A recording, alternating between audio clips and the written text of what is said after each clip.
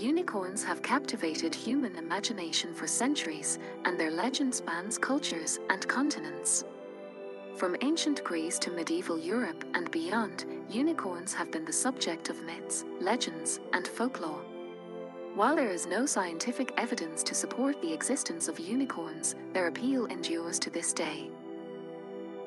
Unicorns have captivated human imagination for centuries, and their legend spans cultures and continents. From ancient Greece to medieval Europe and beyond, unicorns have been the subject of myths, legends, and folklore. While there is no scientific evidence to support the existence of unicorns, their appeal endures to this day.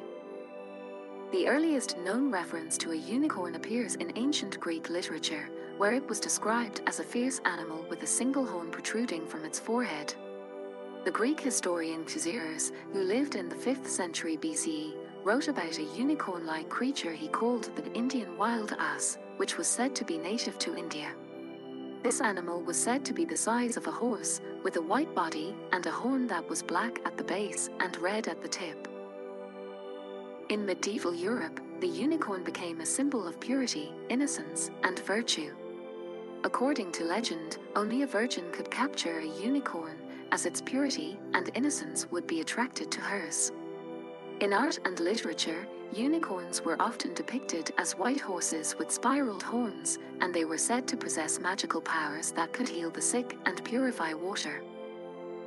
During the Renaissance, the unicorn became a popular subject of tapestries, which were used to decorate the walls of castles and palaces. The most famous of these tapestries is The Lady and the Unicorn, a series of 6 tapestries that depict a young woman surrounded by various animals, including a unicorn. The tapestries were created in the late 15th century and are now housed in the Cluny Museum in Paris.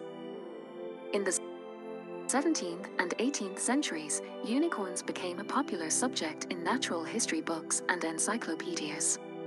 Some naturalists even believed that unicorns were real animals that lived in remote parts of the world.